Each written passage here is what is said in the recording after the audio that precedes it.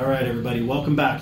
So, if you just finished watching part 1 of this video, here comes part 2. For those of you that have skipped right to this second video, we have made a posterior long arm splint, or some doctors would call it a posterior elbow splint. Now, this is important. This is part 2. Some doctors will come in and they'll change their mind. They'll say, okay, leave the posterior long arm splint on, but let's add a Sugar-Tong onto it. This is the most important thing you're going to take out of video number 2. Do not, and I'm being serious, you guys, do not put another splint on top of the ace wraps. You're going to invite a higher risk of compartment syndrome. If you put another splint on top of these ace wraps and then you wrap a whole second set of ace wraps, it's going to squeeze down very, very much so, and very uncomfortable to the patient. So do me a favor, if the doctor wants you to add to the posterior long arm, this is how you do it. Leave it on. You could have the patient hold. You could have, if the parents are there and it's a kid, you could have them hold. Leave everything on except the ace wraps. Watch, here we go. We're going to remove the ace wraps. And I'm going to do it kind of in a neat fashion because we're going to reuse them in a second.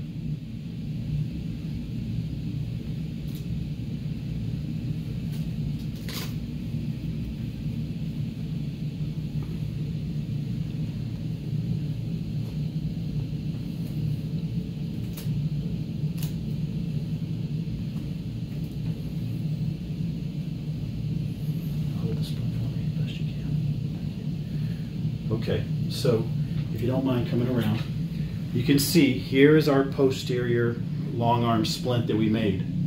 Now, the doctor says, let's add the Sugar-Tong. So we're going to do that, but before we add the Sugar-Tong, we take the ace wraps off. Well, Woody, how do we secure the long arm posterior if there's no ace wraps holding it? There's no way this is going to stay on while we're doing the Sugar-Tong at the same time. And here's the trick. The trick is this. A cotton roll. You take the cotton roll and you do 1, maybe 2, 1.5 passes. You come over here, 1 to 1.5 passes. Go ahead like that. Come over here, 1 to 1.5 passes. What you're doing is you're using your stockinette to hold the ends, and you're using your cotton roll to create your anchors. This is what I just put on. Right here, and right here. These 3 strips of cotton roll, of cotton padding, are now holding the posterior long arm in place. He doesn't have to use his hand. Nobody's helping me. The material's doing all the work. Now, while it's holding that in place, let's put the Sugar-Tong on. So, as you can see, we're all set here. We've got our 3 little strips of cotton holding the posterior long arm. I've measured out enough to do a Sugar-Tong, which we're going to do next. I'll go ahead, and as you saw in part 1 of the video, I trimmed back the edges so you don't have to worry about the fiberglass making contact with the skin. I did that on both sides, and I went ahead and advanced the stockinette forward a little bit so the actual fiberglass stops right about there. I'll go ahead and wet one side of it with just a small bead of water. Small bead of water, wetting one side. And even that might be a little bit too much water, but I'm going to lay it out. I'm going to massage the water into the one side of the splint. I'm going to get rid of any excess that might drip out.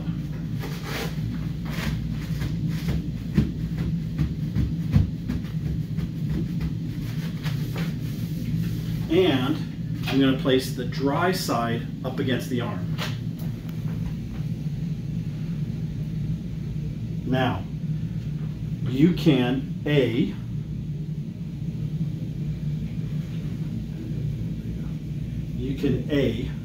use your stockinette. You can undo the stockinette and fold the stockinette over, have it hold. Or another good trick, have them close those fingers. There you go. Now the patient is helping you while you wrap your cotton, or excuse me, your ace wrap. So you come over as they're holding, go in between the thumb, nice and comfortable. You can fold that over if you think it's going to rub on their thumb. And then, like I said before, the ace wraps are only there to hold the splint. You do not put the ace wraps on tight. And as you're going,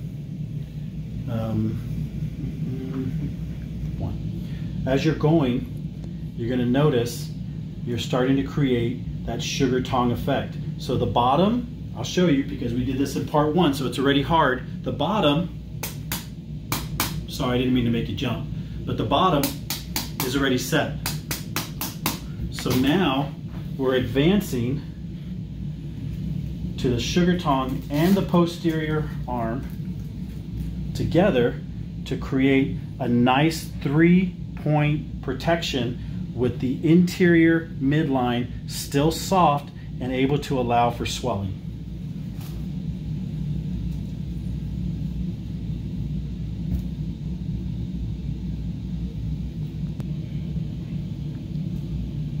So we're almost done wrapping up the finishing touches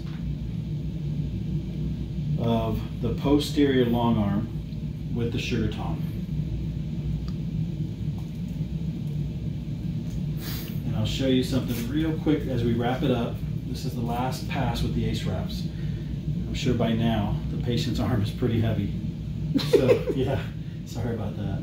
So let's go ahead and wrap this up.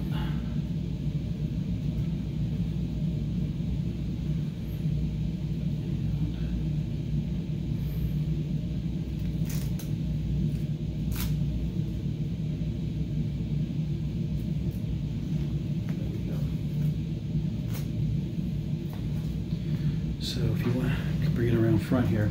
So now what we have the posterior, I won't tap on him because I already made him jump once, but we have the posterior long arm going underneath and behind. We have the Sugar-Tong in front and in the back, or lateral aspect, medial aspect if you want to be technical. Of course all the edges are soft, etc., etc.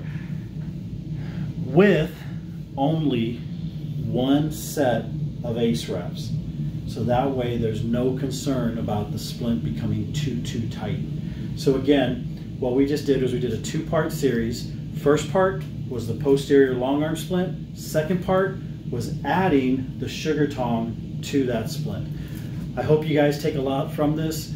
I really enjoyed doing it for you. And again, thanks to the nurse at the class this weekend that pointed it out, that we didn't have it on the channel. I'm very happy to produce the video for you. Have a great day.